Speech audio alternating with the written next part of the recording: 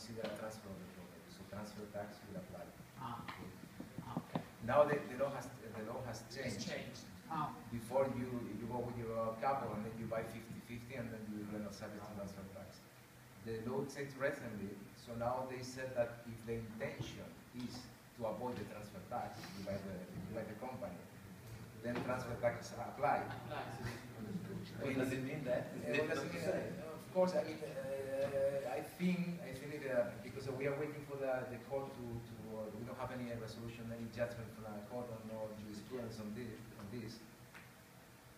From my point of view, being prudent, if I want to buy this hotel, and then more than the 50% of the value of the hotel, because there is not so many clients, I don't know, for the more than